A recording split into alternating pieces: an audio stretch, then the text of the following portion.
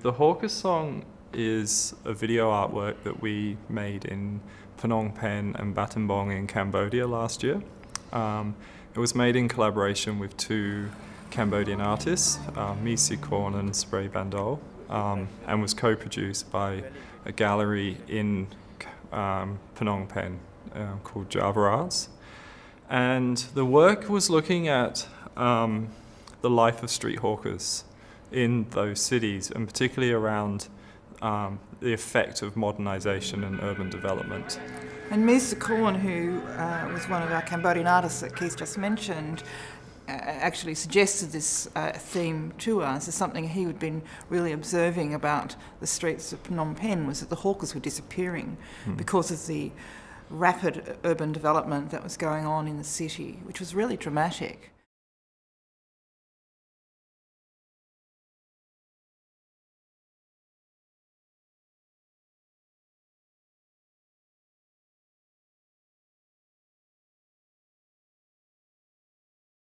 In Melbourne, we installed the work in two locations.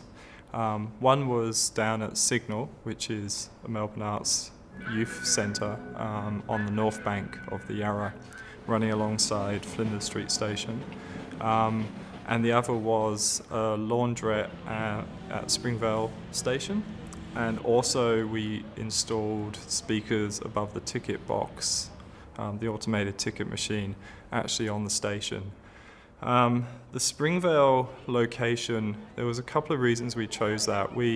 Springvale has the largest Cambodian community in Victoria, and we worked quite closely with them before we went to understand more about sort of Cambodian life, but also the significance of the hawkers, and particularly the calls that they make to attract people to buy their wares, and also the instruments they use.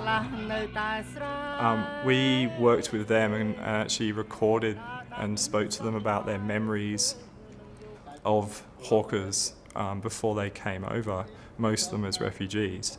And so we were really interested in installing the work out there, and kind of, because there was this sort of conversation between Phnom Penh and Melbourne.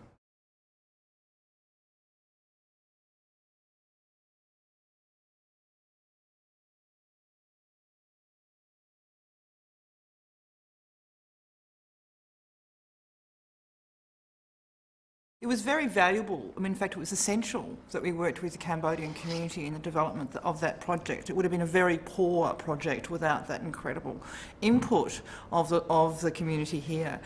For one thing, it informed that sense of diaspora. You know, that there was this community here, and we were recording them doing the hawker calls that they remember from their childhood, which is still the same, of course, and then sending them back to our colleagues in Phnom Penh and Battambang, and for them to hear what people here was still understood these hawkers calls to be. So it was a very nice way of connecting the two locations. I mean, the knowledge that we gathered in those sort of early sort of community consultation periods meant that we could talk quite easily with Bandol and Korn. And, you know, I think maybe they were even surprised when we kind of knew what some of the instruments were before we'd even spoken to them or been to Cambodia, and so that kind of eased the conversation.